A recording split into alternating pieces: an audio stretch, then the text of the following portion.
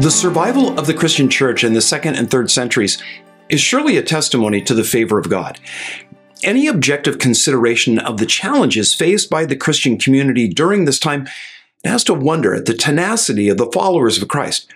This was a 200-year period when they faced constant challenges from heretics and false teachers, as well as intense external pressure in the form of persecution. It was also a time in which Christian theology was still being developed, and local churches improvised how they were led. So let's take a look at how the leadership of the church developed during this crucial time of formation. Little is given in the New Testament by way of a design for church government. What we do find is a description of the character of those who were to serve as elders and deacons. But precisely what these offices were to do, it isn't spelled out. We can only infer their duties from the words that are used to describe them. Since the term elder is synonymous with pastor in the New Testament, elders were shepherds called to lead, feed, and protect the flock of God. Deacons, as their title suggests, performed a ministry of practical service and attending to the physical needs of the fellowship. In the book of Acts, we see the Apostle Paul ensuring that the churches that he had started had some form of pastoral leadership when he moved on. From his letters, we glean that there were two classes of church leaders, itinerant and resident. One group comprised apostles, evangelists, and prophets, who generally moved from place to place, while pastors and deacons serviced a single congregation or tended a limited region of several smaller fellowships. Ignatius of Antioch gives an important insight into the maturing of church leadership that took place at the beginning of the 2nd century. In order to make sure that each congregation was well served by its leaders, Ignatius argued for a single pastor-elder to lead the church, assisted closely by a group of fellow elders and deacons. Though the word bishop simply means overseer and is synonymous with the elder and pastor, the lead elder was given the title bishop. Ignatius urged churches to adopt this model of leadership. Now, this form of church government facilitated communication within and between the churches. You see, with a bishop in each congregation, there was now one person to ensure communication with other congregations and their bishops. Having a bishop helped ensure a consistent policy in the distribution to the poor and produced a common voice in dealing with the challenge of false teachers. Now, it was a few decades until Ignatius's bishop, elder, deacon form of church government was broadly established, but it eventually became the model that most congregations adopted. Yet, even when churches did embrace it, they implemented it differently. For instance, in Asia and Africa, each local congregation had its own bishop. In Western Europe, a bishop of a church in a large city often exercised oversight in the smaller churches of the surrounding towns and villages by appointing their elders and pastors. By the late 2nd century, the undisputed leader in church affairs was the bishop. It was the challenge of Gnosticism that greatly encouraged this, and here's why. The Gnostics claimed that they had an unbroken succession of especially enlightened teachers all the way back to Jesus. They claimed that Jesus had entrusted a secret message to the apostles, who in turn passed that on to others, and of course, the Gnostics were the latest in that succession of enlightenment, who, for the right price, would impart that secret knowledge to the next generation of Gnostic leaders. Well, in countering Gnosticism, the church emphasized the public rather than secret character of the gospel, as had been openly taught by Jesus and his apostles. They stressed that the tradition of the apostles had not gone underground, but that those leading the churches of the 2nd century could, in fact, trace their connection to Jesus through the apostles by a visible line of communication and affirmation. Crucial to this argument was the role of those churches that had been established by the original apostles and their close associates, the apostolic fathers that we've already talked about. In the 2nd century, the list of those who'd served as the lead elders, it wasn't something that had been lost to the mists of time. People knew who'd been the pastors at Corinth, Ephesus, in Rome, Smyrna, and other key cities. In the mid-2nd century, a historian named Hegesippus made a trip from Israel to Rome, interviewing bishops all along the route that he took. Now, check this out, because it's important to the discussions going on in the church world today about the continuity of the faith. Hegesippus discovered that the bishops all shared the same message and viewed the faith in the same way. They also went about their task of leading the church in the same general manner. He wrote, quote, "In every succession and city, what the law and the prophets and the Lord preached is faithfully followed," unquote. Hegesippus even drew up lists of bishops showing their succession in unbroken lines going all the way back to the apostles. Now, not long after Hegesippus, Irenaeus in Western Europe and Tertullian in North Africa filled out the succession picture of the bishops in their regions. But here's the point. By the dawn of the 3rd century, each local congregation, in the larger cities at least, had a lead elder who functioned as what today we would call a senior pastor, but was known in that time as a bishop. This bishop was assisted by a close group of fellow elders who oversaw the spiritual needs of the congregation, while their physical needs were met by a group of deacons. The development of this form of church government was, in all likelihood, encouraged by the model of the Jewish synagogue, as well as the nature of group dynamics. You know, whenever a group of people gather, it's inevitable that one will rise to take the lead. Even among leaders, one of them will tend to be invested with the role of, taking the lead so that the work of the group is more efficient.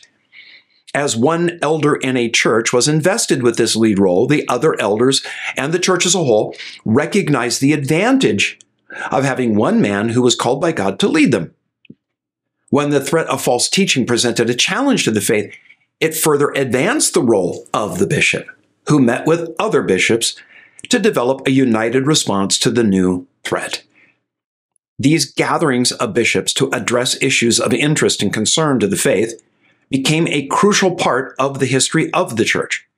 They were known as councils or synods, and they would meet to discuss major issues of the day that would be brought forward for consideration and debate. Now, I want to pause at this point and recognize that the emergence of the role of bishops in leading the church is a point of major controversy. Not that bishops did, in fact, become leaders of the church, but what that development meant. Some claim the rule and the role of bishops was the plan and the will of God. Others see it as a tragic departure from what Christ intended for his followers. And still others would say that it wasn't the development of this form of church government that was the problem. What became a problem was the quality and character of the men who became bishops. Now, without question, what commended the faith to outsiders during the 1st and 2nd centuries was the quality of the lives of believers. As we've considered in previous episodes, the rumors circulated about what Christians believed and practiced in secret. It was absurd, crazy talk. Those who actually knew Christians put little stock in the rumors because of, the exemplary morality that believers lived by. Christians understood the power of the Holy Spirit not so much as something that manifested itself in spiritual gifts, but more as a moral energy that produced the fruit of the Spirit. Love, joy, peace, patience, kindness, goodness, faithfulness, gentleness, and self-control. Precisely what the Apostle Paul told believers to look for as the evidence of the Spirit's presence. The early church fathers continued that emphasis. So much so that members who continued in sin were first rebuked, and if non-compliant, then removed from fellowship. But it wasn't just Christians themselves who claimed a call to moral excellence. Outsiders gave testimony to the exemplary ethics and practice of Jesus' people. In writing to the Emperor Trajan, Pliny, the governor of the Roman province of Bithynia, said that in his examination of Christians and their practices, he was unable to find anything immoral. In all respects, they were model citizens, except that they were part of an illegal sect. Justin Martyr says that it was the moral attractiveness of the followers of Christ that moved him to consider their doctrine. But something changed at the dawn of the 3rd century. The morality of the church began to slip, not universally, but in certain places. And this brings us back to the role of baptism in both the ministry of the church and the lives of individual believers. Now, the book of Acts presents water baptism in much the same way that some churches use an altar call today. It was a way for people coming to faith in Christ to make a public confession of their faith in Christ. The church used baptism as a way to give individuals a way to mark their inclusion in the sacred community, the Communio Sanctorum. But over the next 200 years, that understanding of baptism morphed into a much more spiritually significant event. Baptism was thought to cancel all sins committed up to that moment. Following baptism, it was believed that certain sins required special penance to be discharged. And if those sins were severe enough, well, they were beyond forgiveness. There were 3 sins that were considered especially heinous: apostasy, murder, and sexual immorality. Now, these sins might be forgivable by God, but the church could not restore the guilty to fellowship. Violators were excommunicated and denied access to communion, which, like baptism, had taken on more importance than as a memorial of Christ's sacrifice. The elements of the Lord's Supper were seen as spiritual food that nourished the grace by which believers maintained their salvation. So to be cut off from communion meant being in jeopardy of exclusion from those who would attain heaven. Ignatius referred to the bread and the wine as, quote, the medicine of immortality and the antidote of death, unquote. The issues of bishops and baptism came together during the first half of the 3rd century. This was a time of relative peace for the church when persecution at the hands of Roman officials cooled somewhat. In several places, Christians were not only tolerated, they gained favor. And this favor resulted in a, loosening and lowering of the moral expectations that believers held towards each other. Sins that had before incurred rebuke were overlooked, while those that led to disfellowship were now being forgiven. And this brings us to the debate between 2 men, Hippolytus and Callistus, both attached in one way or another to the church at Rome. Now, sorting out exactly what office Hippolytus held is difficult. He was either an elder of the church in Rome or the bishop of a church in a nearby town. There's no doubt about Callistus. He was Rome's bishop, but his rise to that place is a fascinating tale. Callistus was the slave of a man named Carporphyrus. He had risen to a place of trust, which he then disappointed by losing a large sum of money that his master had entrusted to him. Now, whether this was due to a bad investment or embezzlement, we don't know. What we do is that when Callistus was called to give account, knowing how harsh his master could be, when he was angered, he ran away. He didn't get far before his master caught him. With Callistus's earnest promises to recover the losses, Carporphyrus relented of punishment. Callistus then went to the Jewish synagogue to find some people who owed him money. Now, Hippolytus, Callistus's adversary, from whom this account comes, says that Callistus's real desire was to secure martyrdom at the hand of the Jews by announcing that he was a Christian in the midst of their synagogue. He did cause a riot, but the city prefect arrested Callistus before he could be beaten to death. He then almost finished the job himself by having Callistus scourged and sent to the mines on the island of Sardinia, a certain death sentence at that time. But he was rescued by a believer named Marcia, the concubine of the Emperor Commodus. You may remember him. He was the villain in the movie Gladiator. Well, Marcia managed to secure a list of prisoners on Sardinia who were Christians and obtained imperial authority to have everyone on the list released. Callistus's name wasn't on it, but he managed to persuade an official to include it. One thing that we can say about Callistus, he must have been persuasive. Well, when Callistus returned to Rome, Victor, who was the bishop of the church there at that time, provided him with a place to stay and an allowance for basics. And this wasn't because Victor knew Callistus. It was something that the church did as a form of benevolence for those who were without means. After all, what resources did a former slave and a recently released prisoner have? None. Well, it was then that Callistus's longtime friendship with a man named Zephyrinus proved helpful. Zephyrinus replaced Victor as the bishop of the church at Rome. He then appointed Callistus as a deacon. And when it came time for Zephyrinus to step aside, Callistus took the bishop's chair. He served as the bishop of Rome from 217 to 222. Thus it was that a slave turned bishop faced the question on what to do with repentant sinners. Now, having been the recipient of so much mercy, it surely shaped his position. He granted adulterers forgiveness and the right to return to communion. Opposing this position was the educated Hippolytus, who had more bones to pick with Callistus than just how to treat repentant sinners. They differed in their views on the nature of Christ, and the rivalry became sharp between them. While Callistus was forgiving adulterers, Hippolytus said that they could not be reconciled to the church.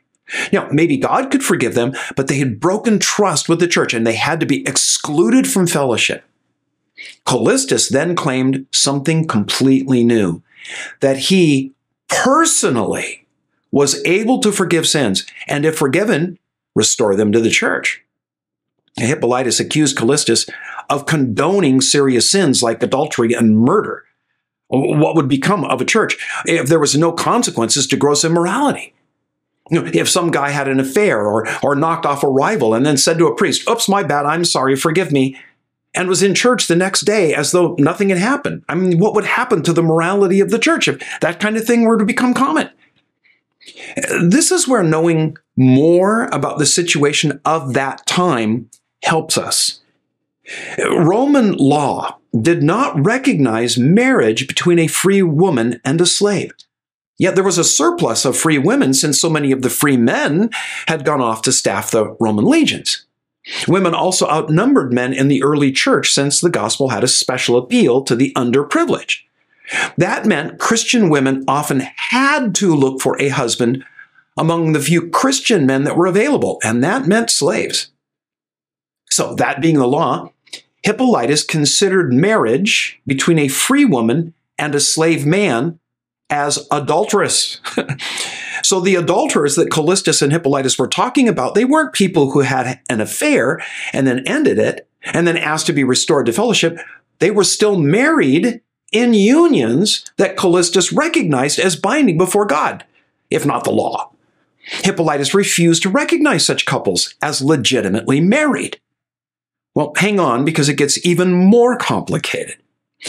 Because church leaders argued over the legitimacy of these unions, some women who married a slave and got pregnant by him worried that their child would be considered illegitimate, a stigma that in that society was brutal.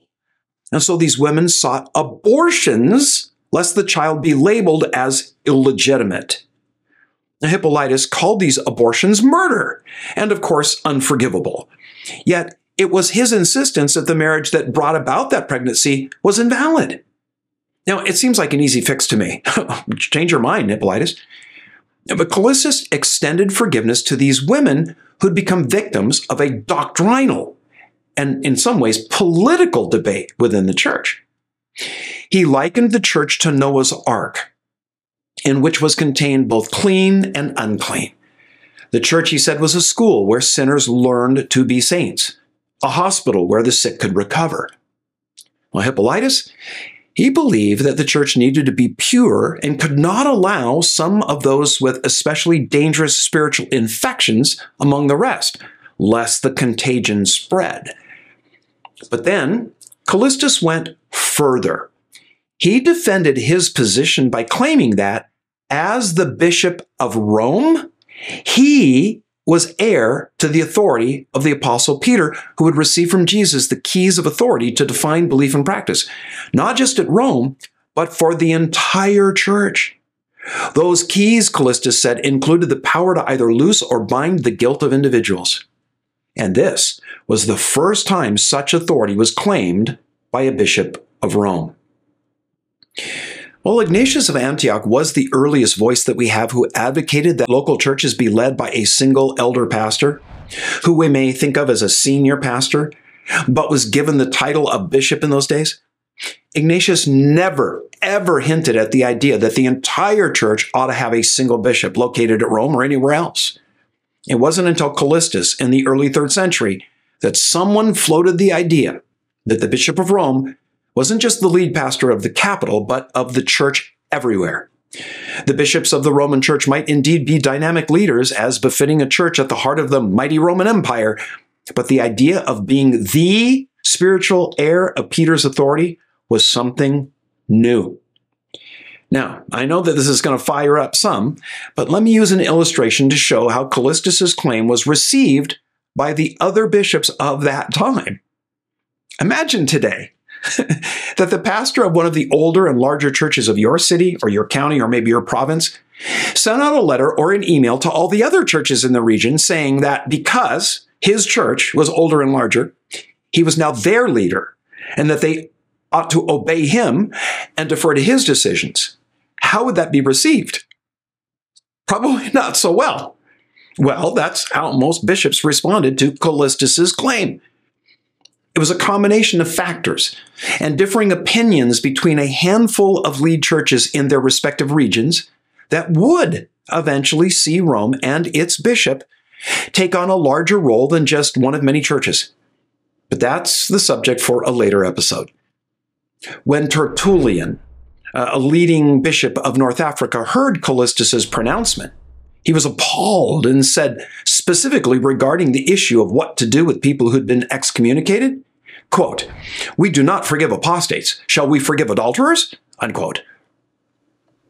While Tertullian voiced the majority view of North Africa where he worked, the bishops and churches north of the Mediterranean agreed with Callistus. Their reasoning went further. If adulterers could be reconciled to fellowship, why not apostates? And so the scene is set for the Novatianist and Donatist controversies of the 3rd century that we'll consider soon. Moving now in a different direction as we round out this episode. Have you noticed that, generally speaking, Christians like to argue? Maybe we get it from our spiritual ancestors, the Jews. Once on a tour of Israel, our Jewish guide told us that a frequent joke among his people was that where you find 2 Jews, you'll find 3 opinions. It seems that controversy has been a part of the history of the church since its inception. Maybe that's more a human tendency than something unique to or the sole domain of the followers of Jesus. The early centuries of the church saw a rather acrimonious debate that split it into warring camps before the end of the 2nd century. Even while facing the pressure of persecution from without, believers decided to spin up their own internal stresses. Now, surely, if Christians were going to draw lines and take sides while being battered by hostile pagans, what they argued over must have been super important, right? I mean, we must be dealing with some critical issue of theology, an essential of the faith. Well, they certainly thought that it was important. We, on the other hand, probably don't. It all had to do with the timing of Easter. Believe it or not, they fell out over when to commemorate the death and resurrection of Jesus. As we examine this, I have to avoid all the minutiae of detailed terminology and the nuanced theological musings that underpin the different positions taken at that time, because, well, it would bore the bejeebers out of us, and I'd only be reporting stuff that I frankly don't understand. But if I said it, some might assume that I do, and that would make me appear way smarter than I am. Honestly, as I read and researched all of this, I found I had to read numerous passages several times, and only then conclude, yeah, I'm never going to understand this. I'm never going to figure this out. The mark of a good teacher is the ability to take complex ideas and make them accessible to everyone. So it's been interesting over the years to read and research. When I find material that's verbose, but after reading it, I find I'm no closer in grasping it than when I began, I've come to realize it's less about my incapacity as it is the writer's inability to communicate. It's rare that I read material that isn't pitched to what we'd call a general audience. But I expect technical jargon and a bit of the opaque when reading something the author assumed would be read only by professional peers steeped in their, unique terms. I say all of that to share that when studying the early Easter controversies, several of the authorities write on it in such a complicated manner, it makes me wonder if they grasp the material that they recorded. Authors admit that handling this subject, it's a challenge. While we have some names and some dates, parsing the subtlety of the debate is inordinately difficult. So there's no way that I'm going to shed light on the real, crux of this issue. What I will do is simply share a brief narrative of events as best we know it and attempt to sort through the major themes. Well, the first record that we have of a discussion on the issue of when to commemorate Easter dates to 150. That it does arise at this time means that it was something that was already at play in the life of the church. Polycarp, the bishop of Smyrna in Asia Minor, visited Ignatius, the bishop of Rome. And as they shared, the issue of when to celebrate Easter arose. Now, Polycarp told the bishop that the churches of Asia Minor, modern-day Turkey, if you will, they commemorated the Last Supper on the 14th of the Jewish month of Nisan, which, of course, is the same date as the Jewish Passover, and Jesus' resurrection then 2 days after that. So they celebrated the date of the calendar, regardless of what day of the week it was on. The Roman Church was committed to commemorating Jesus' resurrection on a Sunday, a day of the week.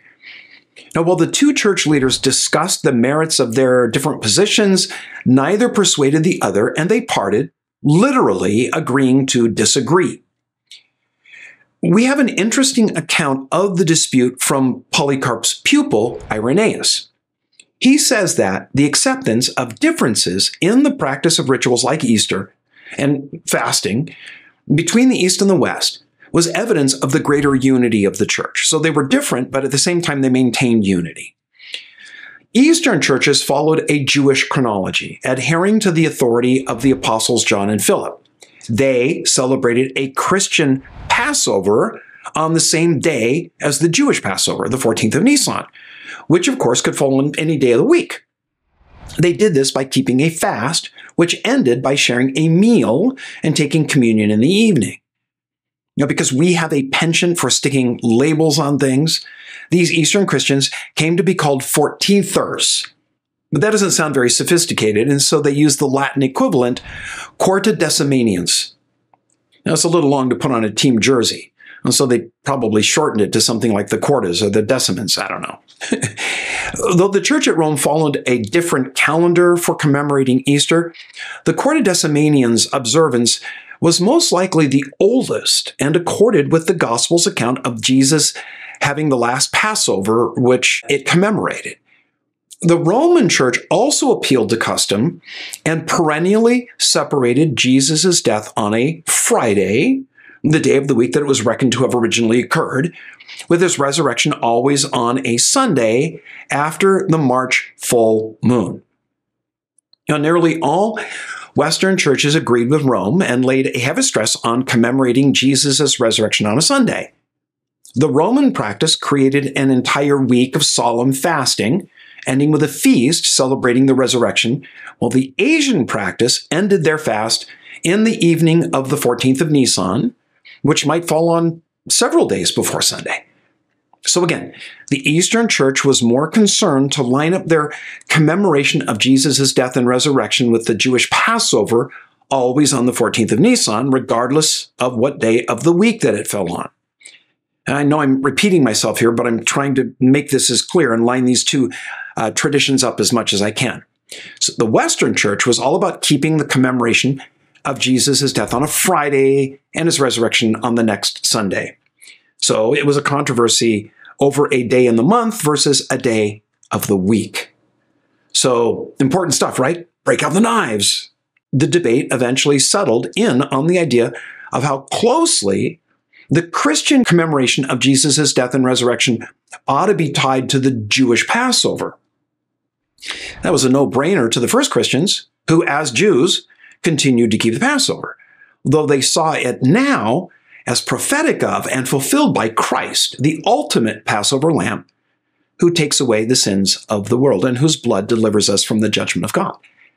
When the church became primarily Gentile in makeup, and hostility grew between Jews and Gentiles, well, Christians had no qualms of stepping away from their Jewish connections. On the contrary, some argued against the Quartadecimanians for precisely that reason. They wanted to expunge the faith of any taint of Judaism. But the Asian tradition represented a clinging to historical precedents and had the advantage of an immovable Easter without being Judaizing in anything but the observance of a fixed day of the month. The Roman practice seemed to stand for freedom and discretion with an independent festival schedule. Looked at another way, the Eastern practice leaned heavily towards commemorating Jesus' death, while the West placed the emphasis on his resurrection. In the 7th chapter of Mark's Gospel, Jesus was challenged by his critics over a question of ritualistic traditions.